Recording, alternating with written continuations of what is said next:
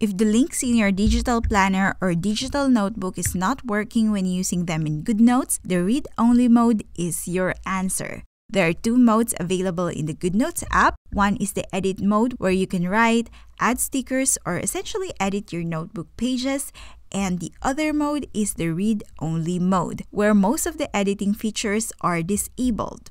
While in the read-only mode, you can use your links to access the different sections of your digital planner. To enable this mode in the nav bar, tap this icon here.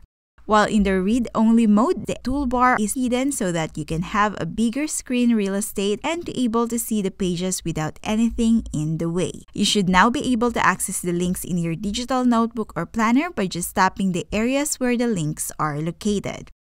Also, while in the read-only mode, you can use your fingers or your Apple Pencil or any stylus to scroll up or down or zoom in or out of your notebook pages.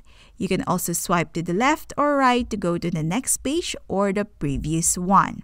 While in the read-only mode, you can also add a comment if you like. If you want to know more about the comment feature in the Goodnotes app, you should check this video out. This is Kazel, and until next time, bye!